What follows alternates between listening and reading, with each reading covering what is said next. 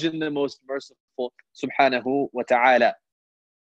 So Allah subhanahu wa ta'ala says that glorious is the one who made stellar formations in the sky and placed therein a lamp and a bright moon. And he is the one who made the day and the night following each other for the one who wishes to be mindful or wishes to show gratitude.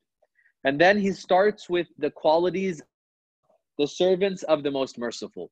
So here Allah subhanahu wa ta'ala is saying that, I'll translate the whole thing first, and then we'll go back bit by bit and just kind of unpack what these qualities of the Rahman, of the most merciful, are.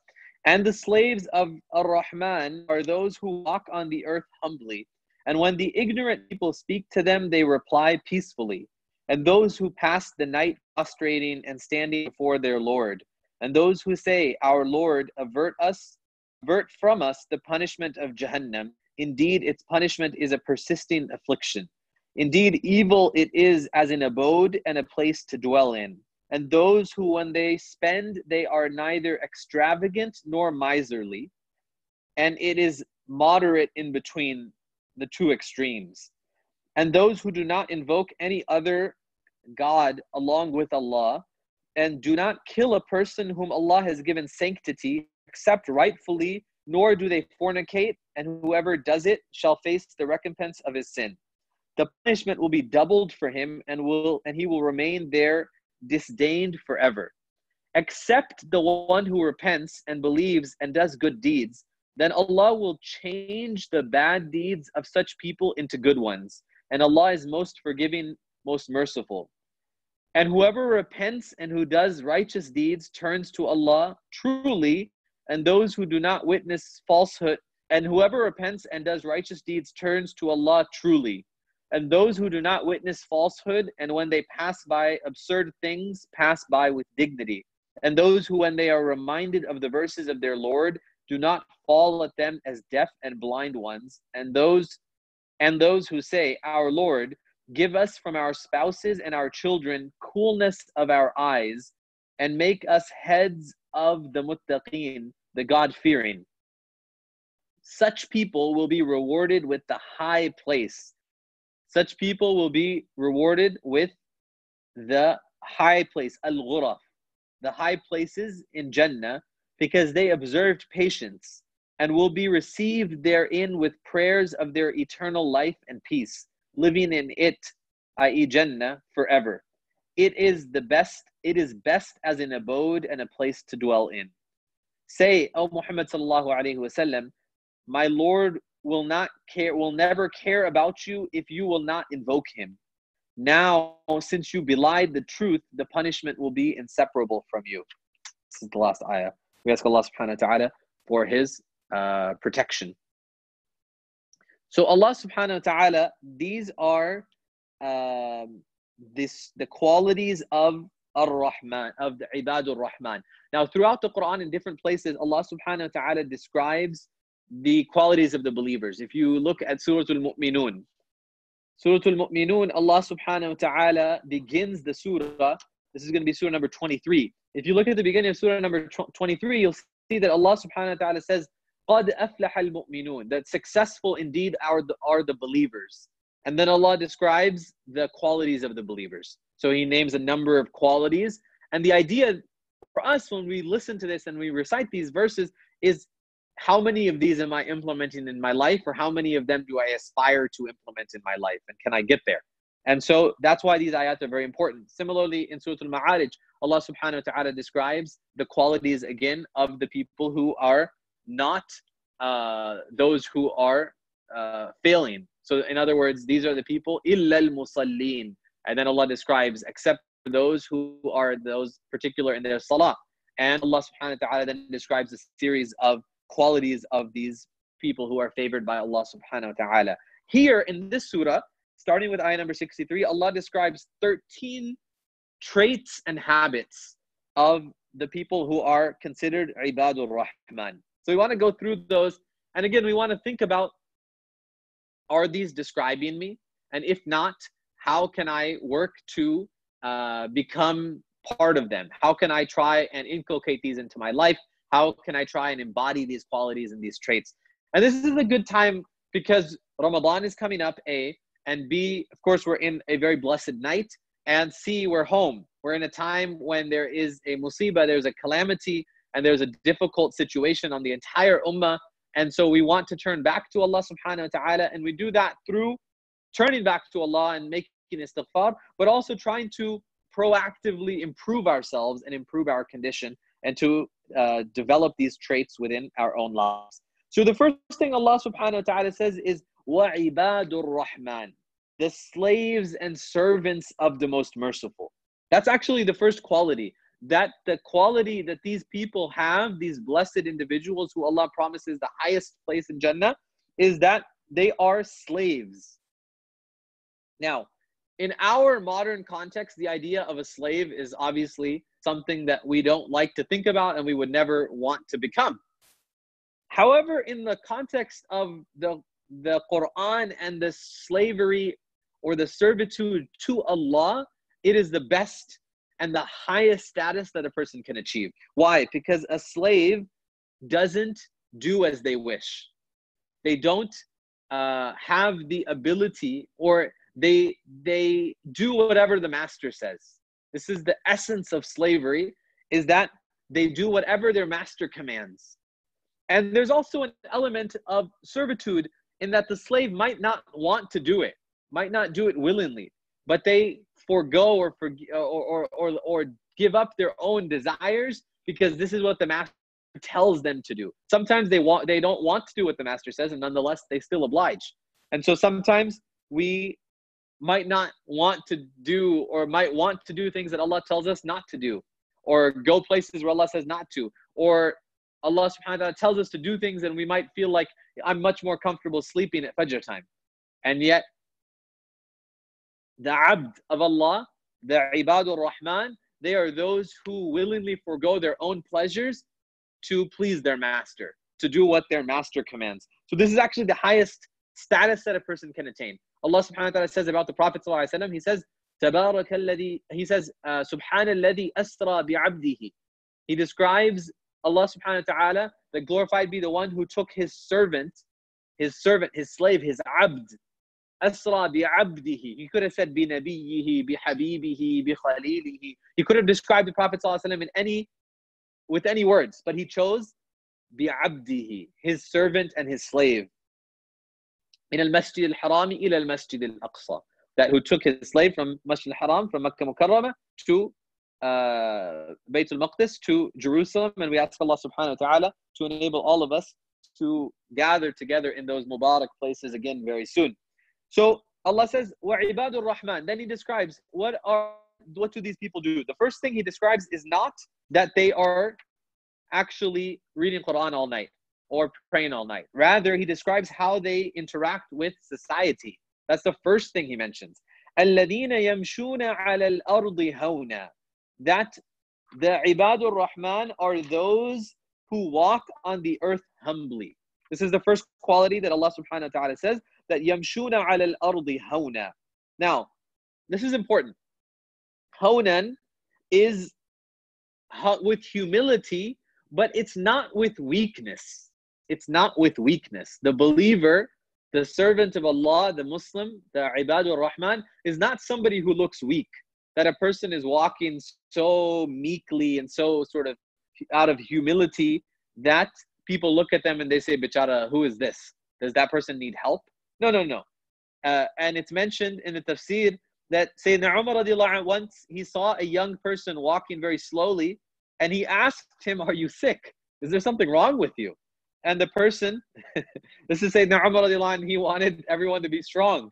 And he said, walk with some power. Don't walk like this. The Prophet ﷺ, he would walk with a purpose. At the same time, no arrogance whatsoever. And if coronavirus and COVID-19 teaches us anything, it's that we have no place to be arrogant. That this microscopic thing, this virus, it's not even a living organism, that it has the ability to cripple the strongest of people, to make the richest person bankrupt, to make entire nations and the entire world collapse.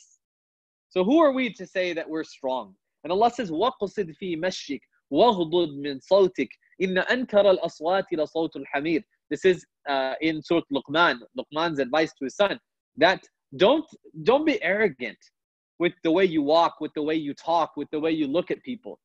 This is Allah subhanahu wa ta'ala saying, يَمْشُونَ عَلَى الْأَرْضِ هَوْنًا, that our organs should have humility to Allah subhanahu wa ta'ala. Now, the first quality or the first description then is that they are servants of Allah. They are those يَمْشُونَ عَلَى الْأَرْضِ هَوْنًا وَإِذَا خَاطَبَهُمُ الْجَاهِلُونَ قَالُوا سَلَامًا. Again, how do they interact with people? When ignorant people speak to them, they reply with salam. They reply with peace. Now, this doesn't necessarily mean that they say assalamu alaikum, but rather they don't reply to ignorant people, to jahil people, to people who are mocking them or making fun of them or saying lewd or nonsensical things to them. You don't have to engage every single person that engages you. Simply, you leave them. Or you say salama, that you reply with peace. You don't reciprocate evil with evil. This is what Allah subhanahu wa ta'ala is saying. Now, we're going to come across so many people within our families, within our lives, within people, perhaps when you go outside, when you go to the market or grocery store or office or whatever, that people might say certain things to us. Not every single thing, or online, frankly, right? Not everything requires a response. Not everything requires a response. And that response can simply be salama. That peace be with you, I'm leaving, right? And the salam here, as the hadith mentioned, is that they keep composed and calm in response to the people's insults and the people's negative talks or the ignorant people when they address them.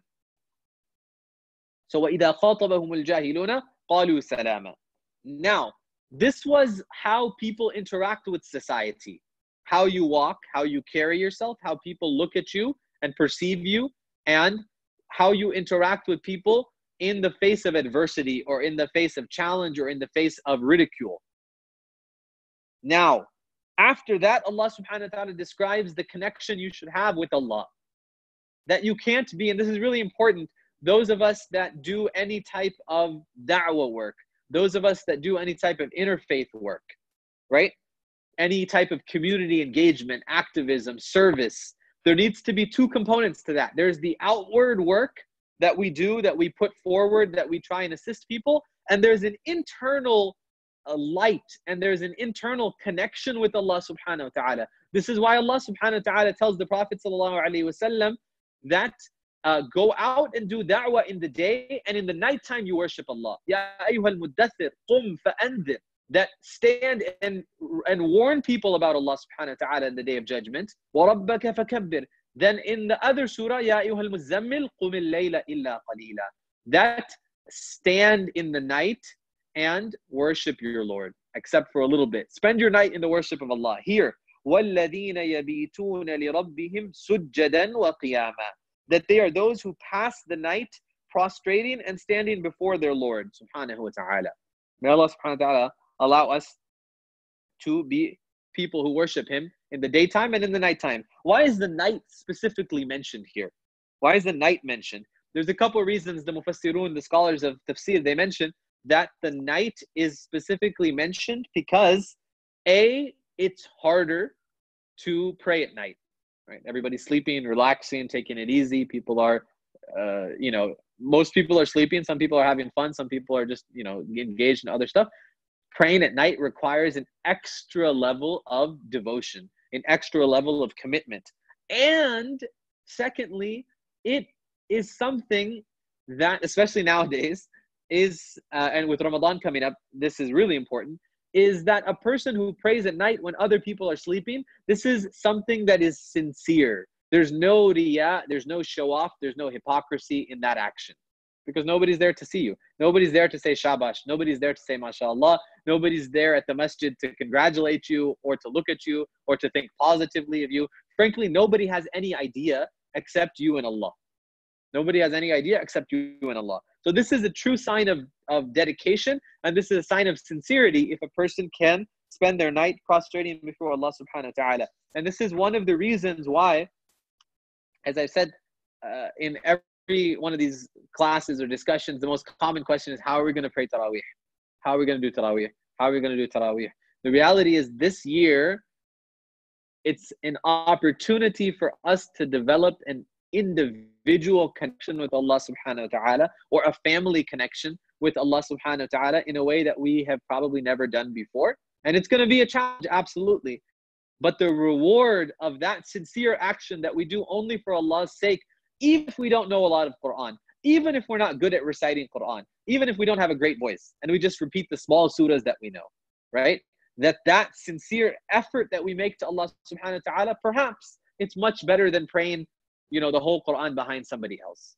And so this is a chance to demonstrate to Allah subhanahu wa ta'ala our sincerity. And of course, we all beg Allah subhanahu wa ta'ala to allow us to gather as a community in the very near future, and again. Something, as I said last week, that we'll hopefully never take for granted again, which is the barakah, the blessing of just being able to go to the masjid and pray together and to embrace one another and to say salam to one another. So وَالَّذِينَ يَبِيتُونَ لِرَبِّهِمْ سُجَّدًا وَقِيَامًا, that they spend their nights in sajda and qiyam, in prostration and standing before their Lord subhanahu wa ta'ala.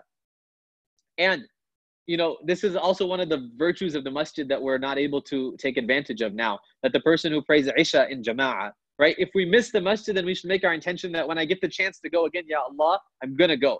The person who prays Isha in Jama'ah at the masjid gets half the night of reward. The person who prays Fajr in the masjid, Jama'ah, gets the other half of the night in reward. That's all you got to do to get the whole night of reward. But we can't do it now. Now is not the time for that. So we should have that intention that, oh Allah, if you allow me, I will do it.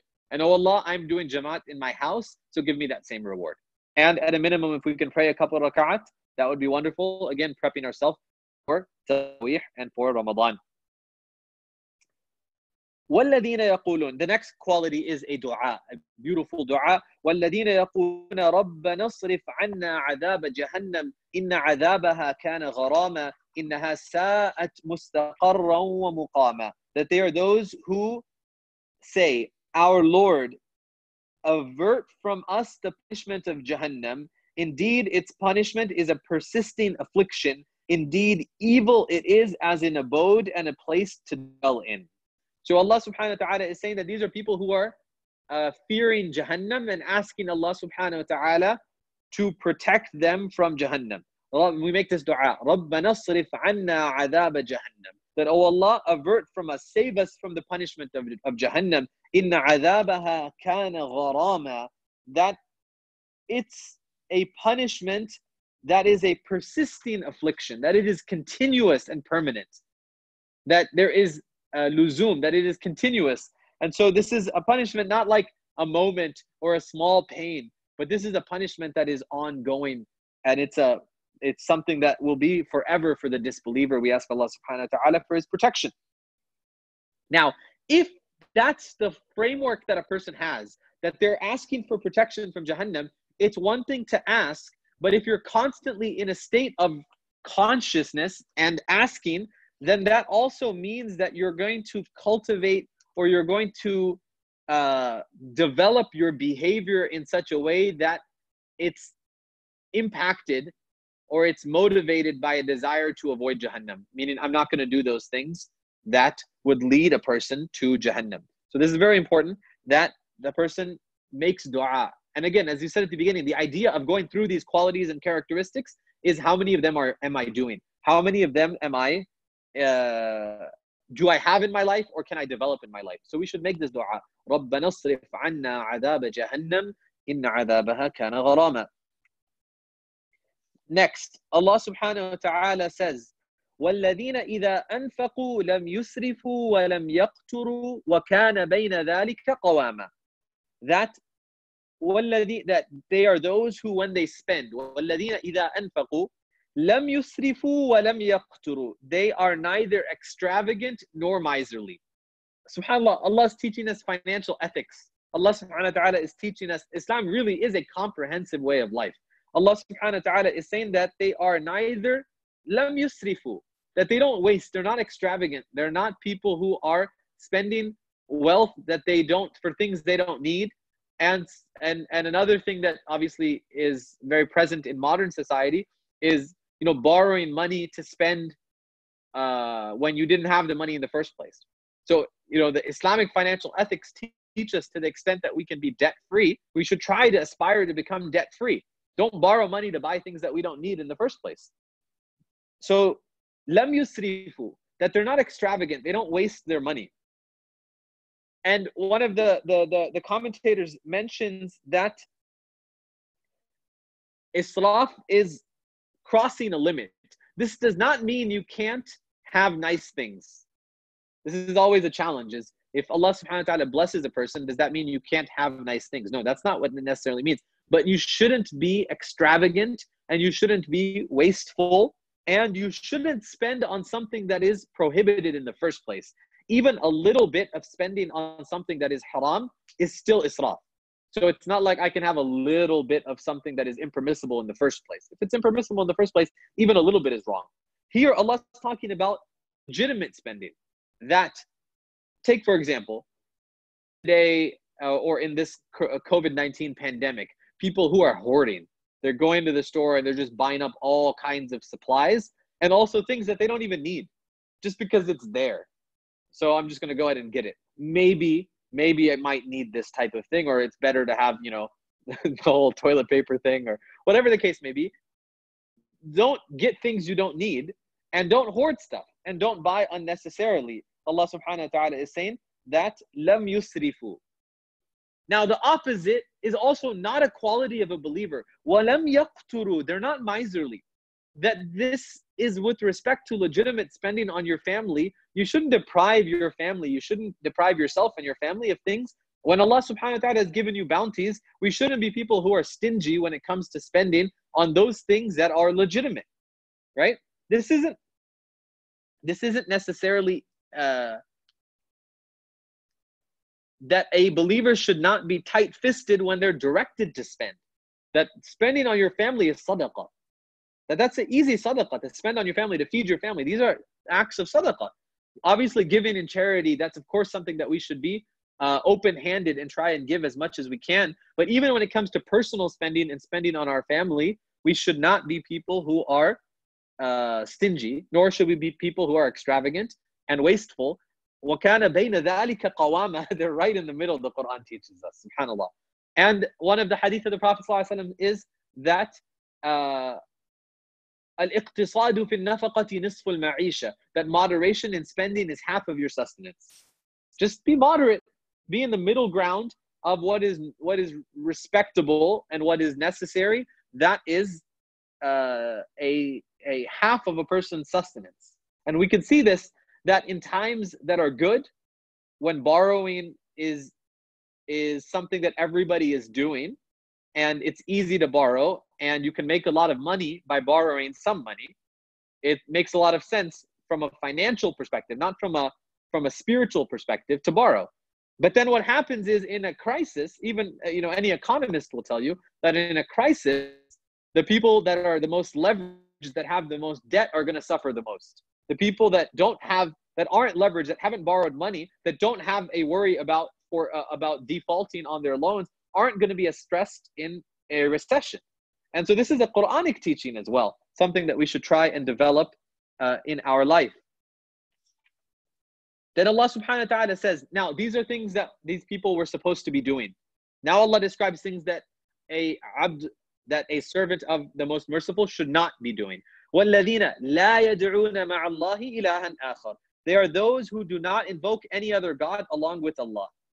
So the first 6 things we talked about that the Quran describes are acts of obedience. Now Allah subhanahu wa ta'ala is talking about things that a person should not be doing. And the first and foremost of those is shirk. Now, alhamdulillah, all of us that are on this call, and all of us that Allah subhanahu wa ta'ala has blessed with iman, we're not actively committing shirk, alhamdulillah, and inshallah, and may Allah subhanahu wa ta'ala protect us and keep us and allow us to die on iman. So there is the literal shirk of worshipping an idol or associating partners with Allah subhanahu wa ta'ala. That's the big shirk. There's also small shirk, which is showing off. doing things for other than the sake of Allah subhanahu wa ta'ala. So both of these, large shirk and small shirk, we should be thinking about, and we should be trying to develop sincerity in our actions and devotion to Allah subhanahu wa ta'ala. La sharika la. Similarly, if we have true trust in Allah subhanahu wa ta'ala and we don't associate any partners with Allah, then we're going to ask Allah subhanahu wa ta'ala. This goes back to, we take all the means that we can when it comes to protection of our family and protection, say, against this virus. We take all the means we can, but we also have, as part of our means, dua to Allah subhanahu wa ta'ala. We also have istighfar as a modality of protection, just like we take our physical precautions. We also have full reliance on Allah subhanahu wa ta'ala and ask and beg of Him to protect us and to help us. وَالَّذِينَ لَا يَدْعُونَ مَعَ اللَّهِ إِلَهًا آخَرَ. What else? وَلَا يَقْتُلُونَ النَّفْسَ الَّتِي حَرَّمَ اللَّهُ إِلَّا بِالْحَقِّ. That they don't kill a person whom Allah subhanahu wa ta'ala has given sanctity. That we shouldn't be people who, these are grave sins. These are major, major sins that Allah subhanahu wa ta'ala is describing. Murder.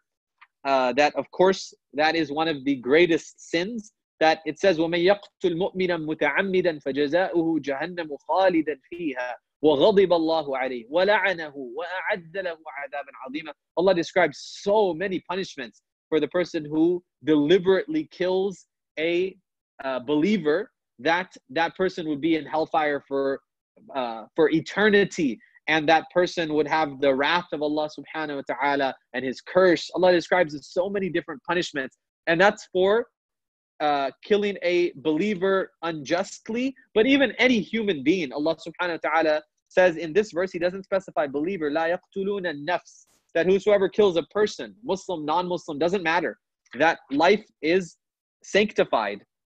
And this is why Allah subhanahu wa ta'ala does not, makes extremely clear that a person should come nowhere near and shouldn't help or facilitate in any way the killing of any human being. Even animals, Allah subhanahu wa ta'ala doesn't allow us to take the life of an animal without the actual proper slaughter process. It's not something that a person can just do, for no reason. So, لا يقتلون النفس التي حرم الله إلا بالحق ولا يزنون. And that person doesn't commit zina, doesn't commit adultery and fornication. Again, the literal fornication, adultery, zina, and also those things that lead to zina, or the zina of a person's eyes, a person who is not necessarily physically engaged in the act, but is furthering or is leading themselves. Allah subhanahu wa ta'ala says, وَلَا تَقْرَبُوا الزِّنَا. Don't even go close to it.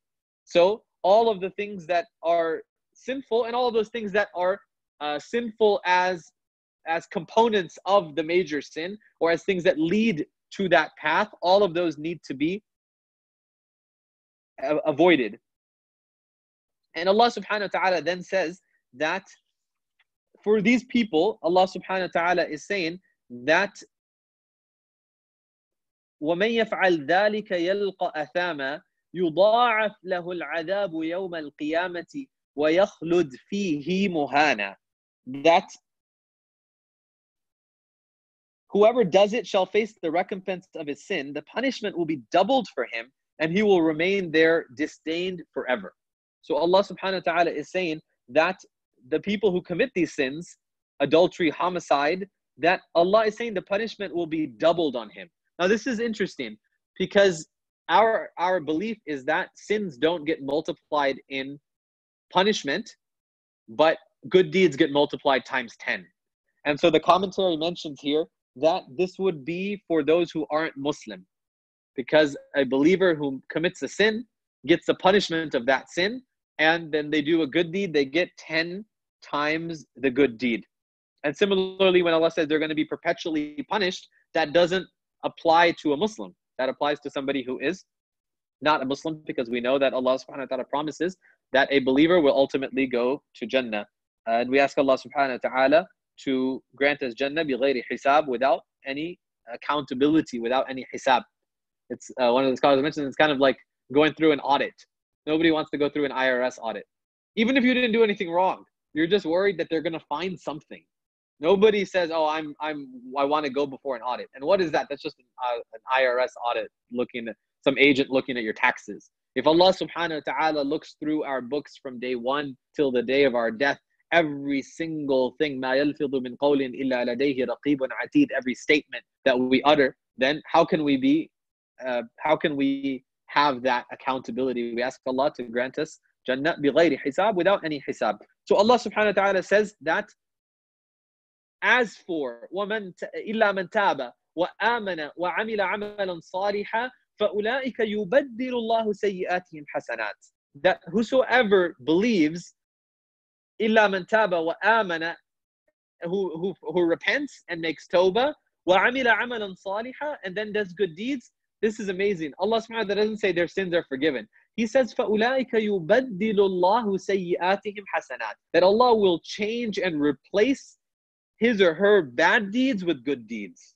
SubhanAllah. Person committed, all kinds of sins. They come on the day of judgment with mountains and mountains of good deeds. And they'll say, I didn't even do any of this, Ya Allah. But they had this tawbah. Allah replaced all of their bad deeds with good deeds. This is why we can never look at someone. We don't know our end result. We don't know our end. We have no guarantee that a person will die in a condition that is good. And we ask Allah subhanahu wa ta'ala to make us die in the state of Iman and Islam, submitting to Him subhanahu wa ta'ala. But somebody could be outwardly terrible, not doing anything right, and yet they have a repentance, and all of their bad deeds are replaced with good deeds, far superseding or surpassing anything that we accomplished or blessed to be able to do in our life. So never ever ever look down upon anybody.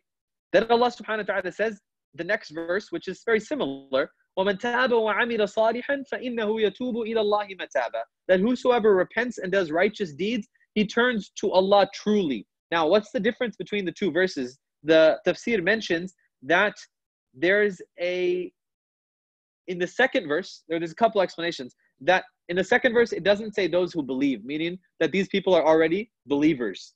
These people are already believers, people who just made mistakes. They made mistakes and they repent to Allah subhanahu wa ta'ala. Also, the Prophet ﷺ, he tells us that he used to make istighfar at least 70 times a day. The Prophet ﷺ didn't make any sins. When we finish our salah, we say astaghfirullah. The first thing you do, you say assalamu alaikum wa rahmatullah, assalamu alaikum wa rahmatullah. You say astaghfirullah. That's not, oh Allah, forgive me for the sins I just committed. But oh Allah, it's the deficiency in the good deeds that I'm doing. That, oh Allah says, Tubu ilallahi tawbatan nasuha. Make a true repentance to Allah. So here Allah subhanahu wa ta'ala is talking that whosoever repents and does good deeds, that is a true repentance. He truly repents to Allah subhanahu wa ta'ala. When a Muslim makes a mistake, we all make mistakes. The Prophet says, Kullu bani Adam khatta'un. Every son of Adam is a sinner. Wa khayrul khatta'in at-tawwabun. And the best of the sinners are those who repent. So every time we make a mistake, just say astaghfirullah, astaghfirullah, astaghfirullah. Oh Allah, help me to not do this again. Just a conversation with Allah subhanahu wa ta'ala. Make an intent not to do it again. And inshallah, Allah subhanahu wa ta'ala will forgive the sin and hopefully also replace the sin with good deeds. Because Allah subhanahu wa ta'ala is most merciful. Now, the 10th characteristic. Allah subhanahu wa ta'ala says, وَالَّذِينَ لَا يَشْهَدُونَ الزُّورِ. Those who do not witness falsehood. Those that don't give a false testimony. Now, this can happen in a number of different ways. For example, the most literal is, you're subpoenaed to go to court. You're asked, did you see this? You saw it. You say no. That's a lie. That's qawl az-zur. That is false testimony. Allah subhanahu wa ta'ala says that the Ibadur Rahman are not people who bear false witness. They are not people who witness falsehood. La yashhadun az-zur. But that's not the only scenario. If you think about, again, to make a practical current example, the government is offering different types of assistance programs. And many of those are going to be based on self-reporting. So a person who fills out an application and lies on that application, and at the bottom of the application signs the application and says, I promise this is the truth, that's false testimony. Why? In order to get a little bit extra money, right? If a person lies on their tax returns, if a person cheats to, get ahead, or false bills in a medical practice or in a law practice or in a business, or doesn't give the customer the right amount of product, whatever the case may be. All of these are forms of lying and cheating that we should be very careful not to testify to anything that is false. I'm telling you A and the reality is B, and I know it's B, that is qawl az-zur. And the Prophet ﷺ warned us, one of the last things he did is warned about qawl az-zur, about false testimony. وَالَّذِينَ لَا يَشْهَدُونَ الزُّورَ. Then he says, وَإِذَا مَرُّوا بِاللَّغْوِ مَرُّوا كِرَامًا. When they pass by absurd or vain things, they pass by with dignity. Now, in our life, we're always going to come across things that are inappropriate, and we should just continue along. We shouldn't, again, participate, A, and B, we shouldn't necessarily engage in that thing. Just go about your business. وَإِذَا مَرُّوا بِاللَّغْوِ مَرُّوا كِرَامًا. That don't participate and just keep moving from in a dignified manner. Kiraman, with honor and dignity. That's the quality of a believer and the servant of the most merciful. Number 12. وَالَّذِينَ إِذَا ذُكِّرُوا بِآيَاتِ رَبِّهِمْ لَمْ يَخِرُّوا عَلَيْهَا صُمًّا وَعُمْيَانًا. Are those who, when they are reminded of the verses of their Lord, they don't fall at them as deaf and blind ones. Meaning, when literally the verses of Allah are recited, we shouldn't be people who just hear it, but it has no impact on us whatsoever. A person who's deaf, you can say something to them, they're not going to understand what you're saying. It's falling on deaf ears, as the saying goes. A person who's blind, you can show them something, they're not going to be able to see it. It doesn't matter. So we shouldn't be people who, when we're reminded of the verses of Allah, literally the ayat of Allah could mean the verses, the Quranic verses, or the signs of Allah in the universe around us. Look at COVID and how many people haven't changed their behavior in any way whatsoever other than perhaps wearing a mask and keeping social distancing. That shouldn't be the believer. That this is not something that you can approach strictly and exclusively from a scientific perspective, that this is a virus and it's a mutation and it came from this and it's going to impact us, and if we follow these protocols then we'll be fine. But Allah subhanahu wa ta'ala is giving us a warning. Allah subhanahu wa ta'ala is giving us a wake-up call, and we have to return back to Allah subhanahu wa ta'ala. We shouldn't be people who are summam wa umyana, as deaf and blind. Then the 13th characteristic, Allah subhanahu wa ta'ala says, beautiful dua, memorize this dua. Allah subhanahu wa ta'ala says, وَالَّذِينَ يَقُولُونَ, they are those who say, رَبَّنَا هَبْ لَنَا مِنْ أَزْوَاجِنَا وَذُرِّيَّاتِنَا قُرَّةَ أَعْيُنٍ وَجَعَلْنَا لِلْمُتَّقِينَ إِمَامًا. That they are those people who make this prayer. They pray to Allah, oh Allah, give us from our spouses and our children the coolness of our eyes, the comfort and coolness of our eyes. قُرَّةَ أَعْيُنٍ وَجَعَلْنَا لِلْمُتَّقِينَ إِمَامًا, and make us an imam for the God-fearing, for the people of taqwa. Now, a couple points here that are really important. One is that this is prophetic and important for us to make dua for our family. You look through the Quran, you see, رَبِّ هَبْ لِي مِنَ الصَّالِحِينَ وَأَصْلِحْ لِي فِي ذُرِّيَّتِي رَبِّ اجْعَلْنِي مُقِيمَ الصَّلَاةِ وَمِنْ ذُرِّيَّتِي. Again and again, the prophets make dua for their families. The prophets make du'as for their families, and the dua of a parent for a child is mustajab. It's accepted. So we should make dua for our spouses. We should make dua for our children. We should make dua for our parents, our families. This is very important that we make dua for one another. And what is qurrata a'yun? That the coolness of our eyes is going to be that when we see them, we get happy.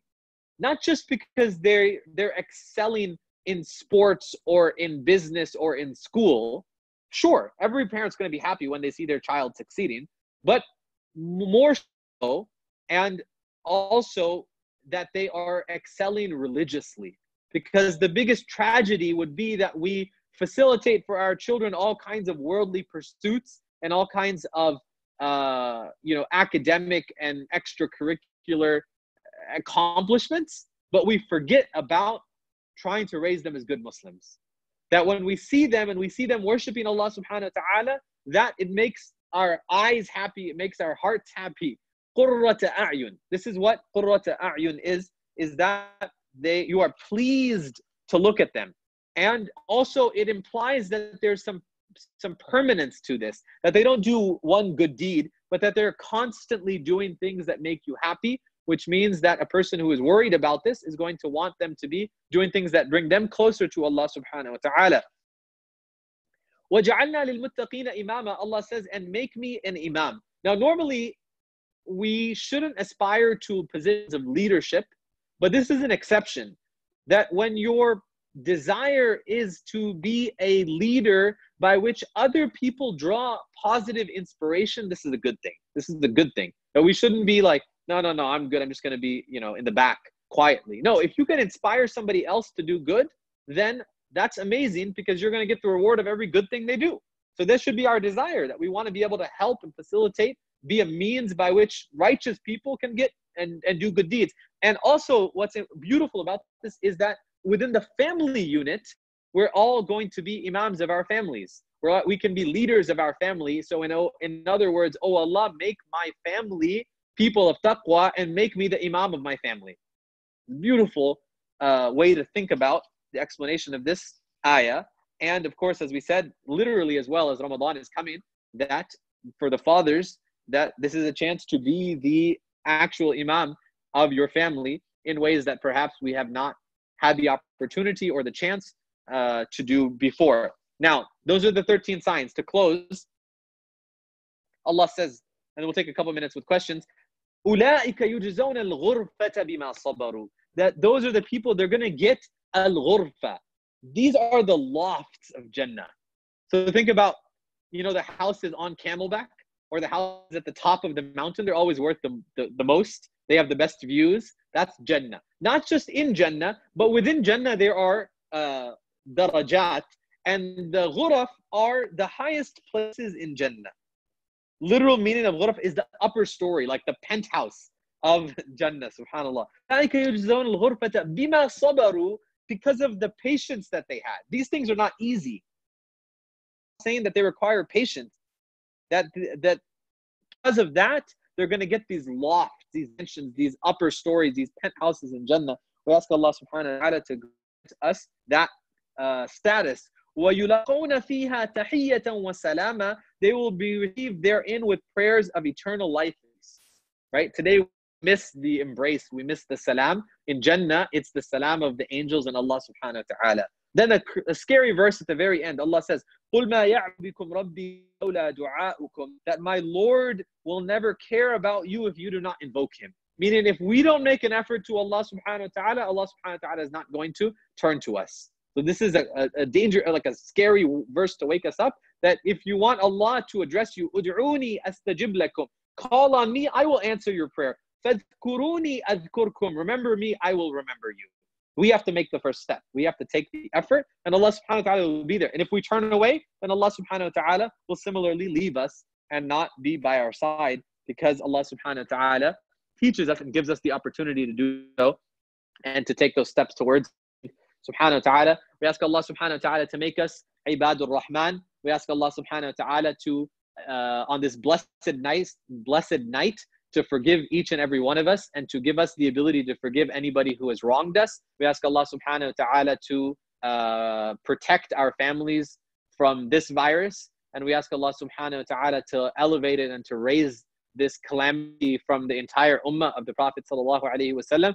And we ask Allah subhanahu wa ta'ala to bless us in this month of Sha'ban, and in this blessed night, to make our actions and our deeds of the year to come blessed, and make us among those who are drawing closer to Him. And we ask Allah subhanahu wa ta'ala to give us the ability to see the month of Ramadan and to benefit from that month, and to make it a means of attaining forgiveness and freedom and emancipation from the hellfire and entry into Jannah. سبحان ربك رب العزة عما يصفون وسلام على المرسلين والحمد لله رب العالمين. If there are any questions, we can take them now, either by raising your hand or through the chat function.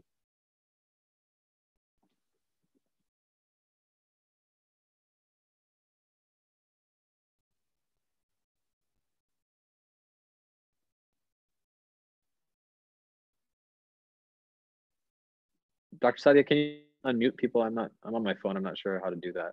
I see one hand up. Brother Sohaib, can you please unmute Sister Zarka?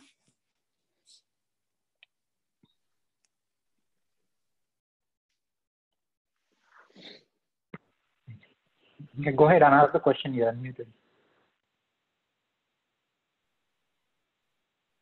You can go ahead and ask the question.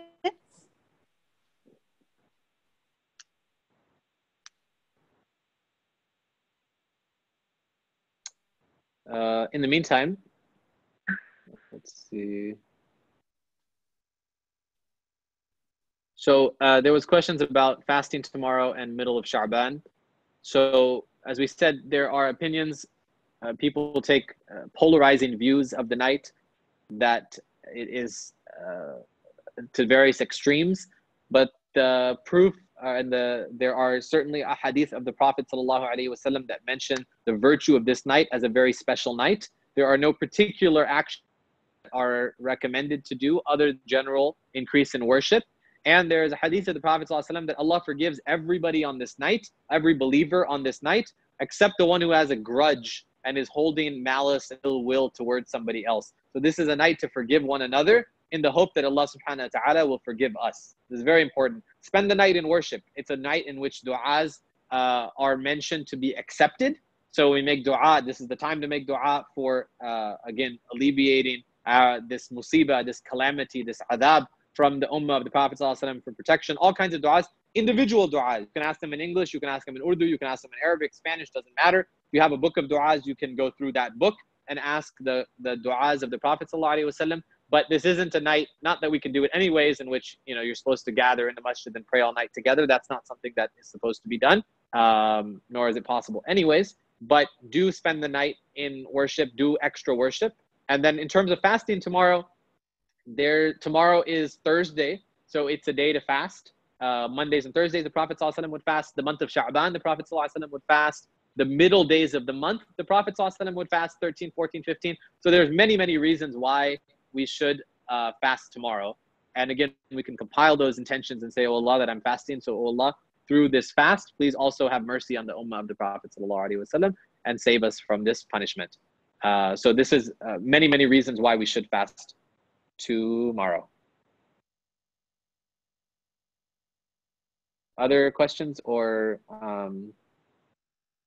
anything else?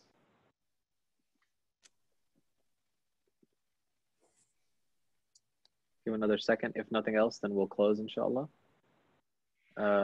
There's a question in the Q&A box. Let's see. Q&A box. If you can read it. Any plans to increase the webinar events during Ramadan? So I don't know if that's for the masjid or for you.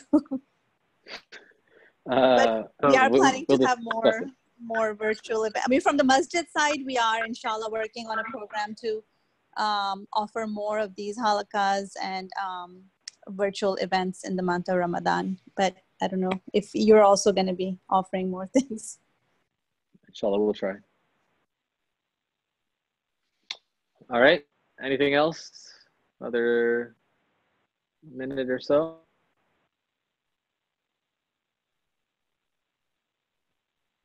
Let's see in the chat. Is there? Okay. All right. So we'll close with that, inshallah.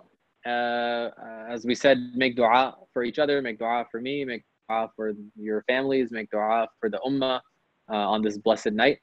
And we ask Allah subhanahu wa ta'ala to make this gathering a means of accept this gathering and make it a means of forgiveness for each and every one of us and our families and the entire ummah of the Prophet sallallahu alaihi wasallam. سبحانك اللهم وبحمدك نشهد أن لا إله إلا أنت نستغفرك ونتوب إليك وصلى اللهم وسلم وبارك على نبينا محمد وعلى آله وصحبه أجمعين جزاكم الله خيرا and السلام عليكم ورحمة الله وبركاته.